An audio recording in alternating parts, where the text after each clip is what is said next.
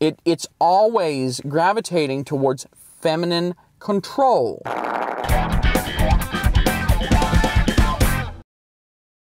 I want to speak very briefly about the lie of toxic masculinity. Recently, there was a comment thread on a Dr. K video that has toxic masculinity in the title. You can probably find that video very easily. I basically left a main comment saying that toxic masculinity is BS, end of story, and you shouldn't use the language of oppressors.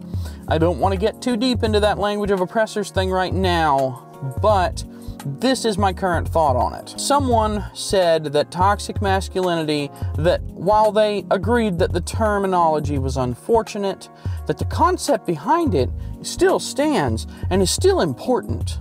So my response to that was, no, it's not. You can't say that the terminology toxic masculinity is unfortunate, but the concept behind it is okay. They are intertwined because toxic masculinity inherently implies that being male is bad. Now, the problem is that they use flowery definitions. They use nice, cushy definitions to try and make this toxic masculinity thing seem like it's not a big deal, like it's just some sort of positive thing. And this gets a little bit deeper into the whole weird trend of people using positivity to shame other people. It's a big problem with some of these internet psychologist type videos, like what Dr. K, Healthy Gamer GG, does. You get a lot of people in the comments, especially, they will use positivity to put down other people. You can put people down using positivity. Yes, I know that sounds just absolutely bizarre, does it not? Oh my God. But it is true. You can use positivity to put people down. You can say things to people that are meant to disparage them in some way, but that smell positive, that carry a good connotation. It's basically like the stereotypical woman in the neighborhood who's nice to everyone, but behind their back is a backstabber.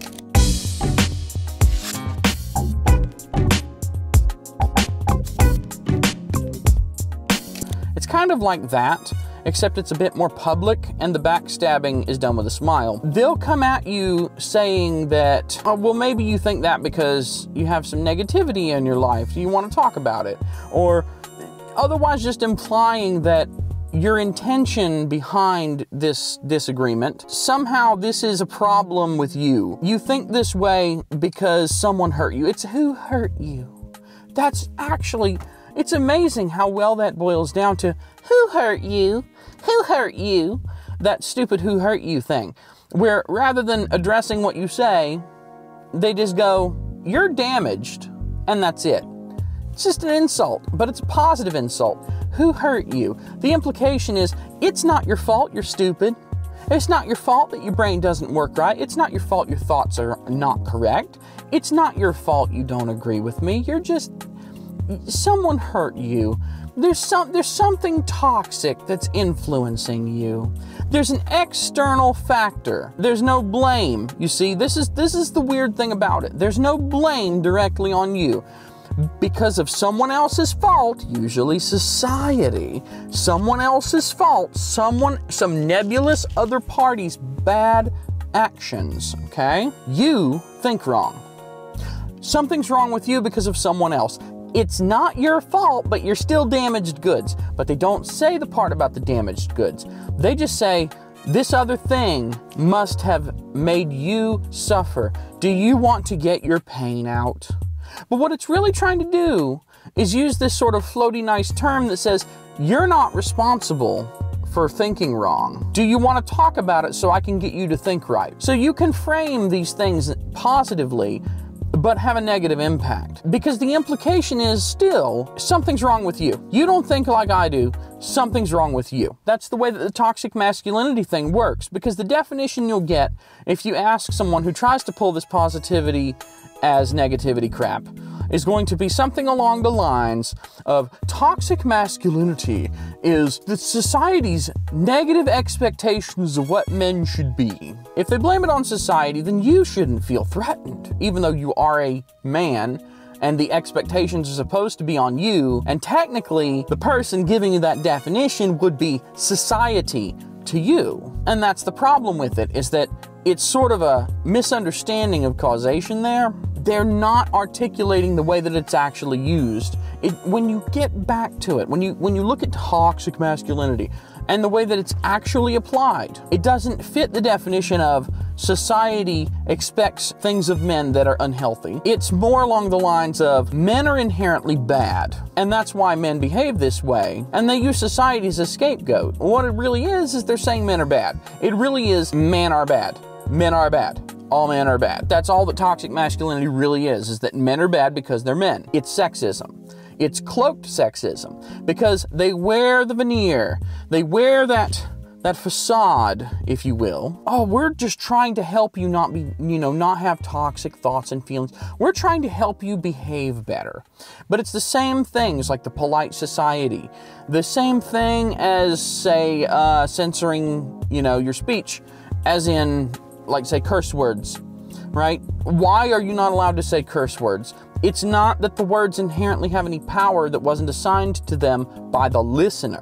The listener learns, perhaps through societal influence, they learn what the word should mean to them, but ultimately the listener has the choice to interpret the word the way they want, to allow the word to affect them the way they want. Toxic masculinity basically works the same way as trying to tell you can't curse in public. That's not very nice. The assumption is that masculinity is toxic. I'm almost talking in circles on this. It actually is such a simple freaking concept. I don't understand how anybody does not understand this. But apparently a lot of them do. Apparently a lot of them buy into this notion that men are socialized to be bad people. But somehow that's not a problem for the men, that the men shouldn't feel bad about that.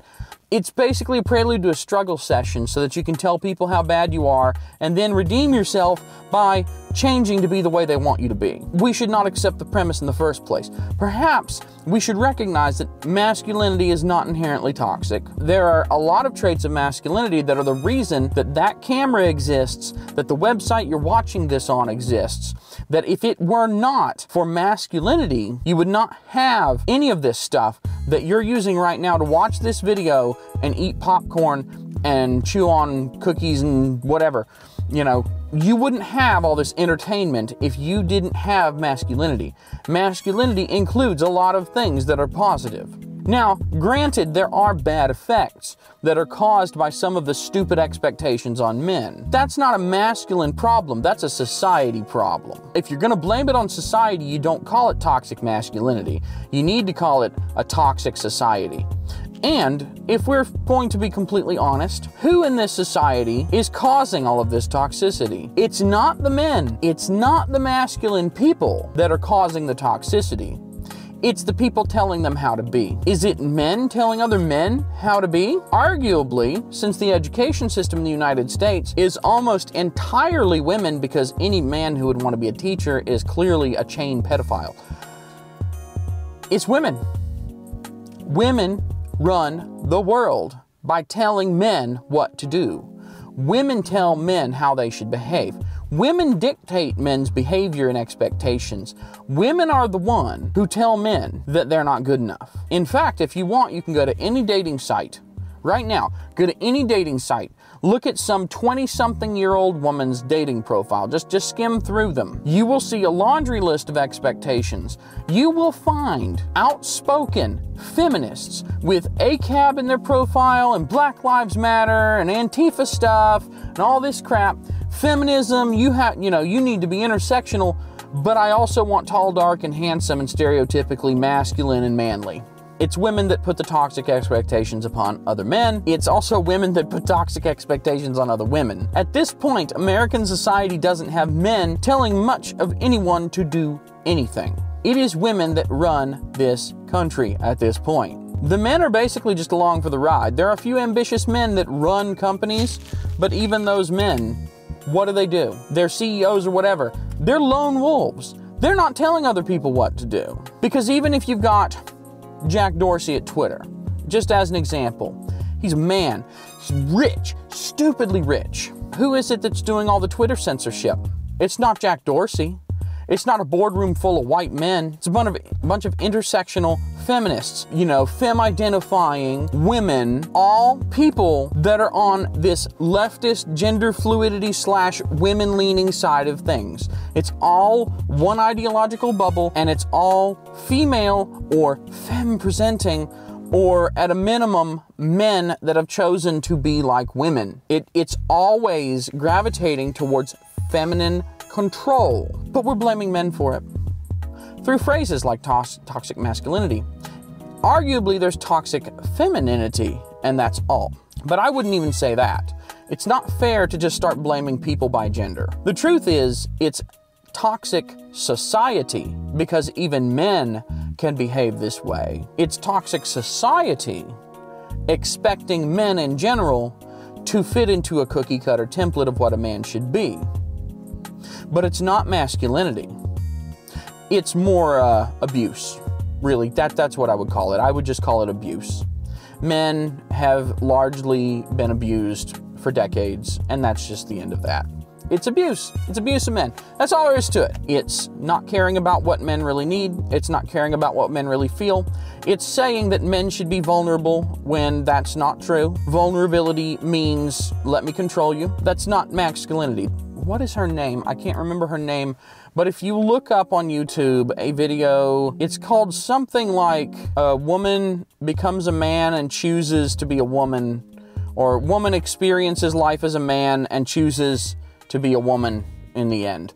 It's about a woman, I think in the 90s, who she dressed up as a man and she started actually infiltrating male groups and became a friend with men as a man. And the problem was, because she started to see that men don't work the way that they're stereotyped, and that it's actually extremely unhealthy, the kind of expectations that society puts on them in general, it basically broke her heart, and it made her actually, she ended up having to decompress with a psychiatrist because it was so bad. And she couldn't handle being a man, because being a man, you know, masculinity, there's a lot to it. And society basically says, if you are a man, if you are a masculine person, you're bad. If you're a masculine person, you can't be a person. You are a cog in a machine. And it drove her nuts. I've spoken way longer than I intended to about this. I hope that somewhere in this mishmash of me talking in circles that you may have vaguely gotten my point. Go down to the comments and tell me how stupid I am, because I don't think I did this very well. I might redo it. So go down there, give me some of that spicy discussion, some suggestions for improvement. I look forward to it. Like, comment, subscribe. Go give me money on Subscribestar and Ko-fi and Flatter and PayPal and all that. JodyBruchon.com, links in the description. Thank you very much. Have a good day. Bye.